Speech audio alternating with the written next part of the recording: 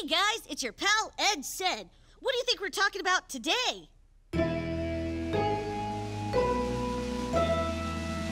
Whole grains! That's right, we're gonna find out what's crackin' with whole grains. Ed goes to school just like you, where he has to learn and study too. There's reading, science, math, and history, but he really loves learning how to be healthy. He's learning all about the best food for his plate, and he's learning that exercise helps him feel great. This healthy information with physical education, where he gets his inspiration and his motivation. We find him in conversation with his friends, participation in learning situations. Yeah, and his name is Ed, and this is what he said. He's Ed Said. What's in his head in form of a rhyme that you can learn and sing all the time, because it's not hocus pocus. Being healthy keeps you focused. We're in this together so we can all feel better, so you better be ready. And his name is not Eddie, he's Ed Said. What is the use? Ed Said. You got no excuse. Hey everybody, I'm here to see my friend Mitchell. He's a baker. I'm hoping he can tell us something about whole grains. Oh, hey, Ed. Good to see you. Oh, hi, Mitchell. I'm really hoping you can help me out. I'm wanting to learn about whole grains. Do you use whole grains in your bakery? Yes, I do. There are many different types of whole grains that are used to make all different types of foods. Like oatmeal, for instance. I use that when I make oatmeal cookies. Well, that makes a lot of sense, but that's the only whole grain you use, right? No, Ed. I use flour which is made from wheat, which is another whole grain, and I use it to make all sorts of things, like cookies and cakes and pies and bread.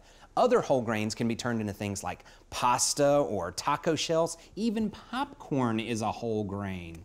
Whoa, that is amazing! So many different uses of grain. Now, I have seen wheat growing in a farmer's field before, but how does that wheat become a cupcake? Great question, Ed. When the wheat is ready to be harvested, it's taken to a mill to be processed.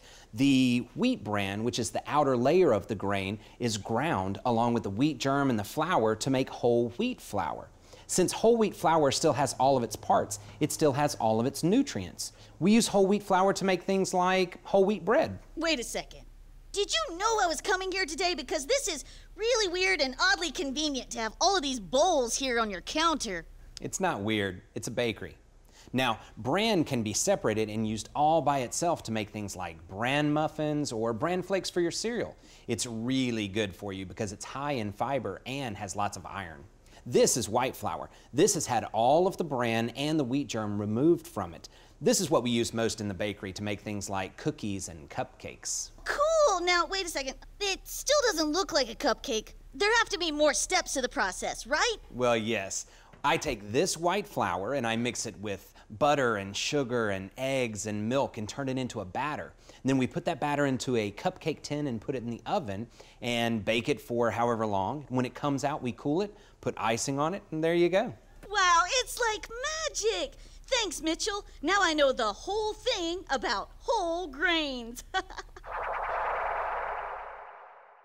One of the first things when I start my day, it's whole wheat toast on my breakfast plate. Or maybe grits that are made from corn, or a bowl of oatmeal which is nice and warm.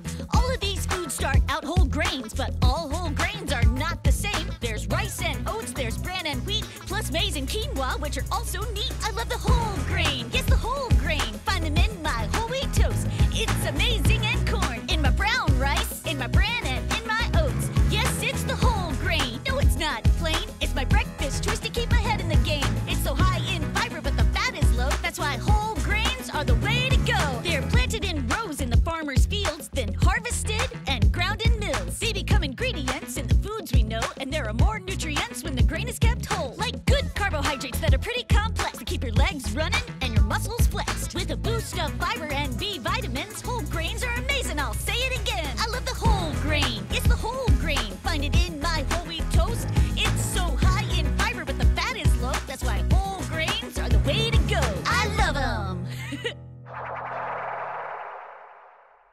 Wow, who knew that whole grains were in so many of the foods that we love? This has been Ed Said with a message for your head. There's no excuse. Put it to use. Bye.